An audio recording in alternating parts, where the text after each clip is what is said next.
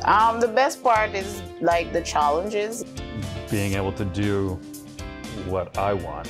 I'm my own boss. It's the best part. You know, meeting people every day, you always have something different to tell you. And it allows me to actually execute my ideas. And I get to do what I want to do and feel how I want to feel and put out in the world what I want to put out in the world. The greatest challenge I overcome is opening this business here. That was the greatest challenge, getting these doors open.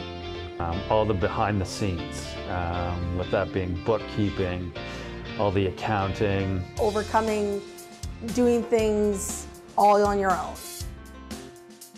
I wish I would have known that I would have no life, but a different life. I wouldn't be able to just go out like everybody else on Friday at 5 and hang out till Sunday. How much everything costs. It's harder than I thought. You know, that's something that I really learned. Some days you gotta put in the extra hours, you know, but it's all worth it. And they help me with my self-confidence, teach me how to put me on the right path, you know. They really helped me write my business plan from the ground up. They always run programs, and they always told us that if we wanted to be part of them, to stop in, like kind of like workshops, to learn how to manage your own business. And everybody's really great that works there and very friendly. You can't be a procrastinator. Things need to get done when they need to get done. That's big. A people person, you gotta be a hard worker, you know, because nothing comes easy, you know. You need to be driven.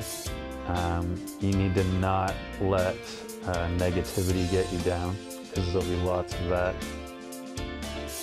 I think this will be a game changer because it's going to help you or allow you to save that income that you would be spending on your space to put towards other things.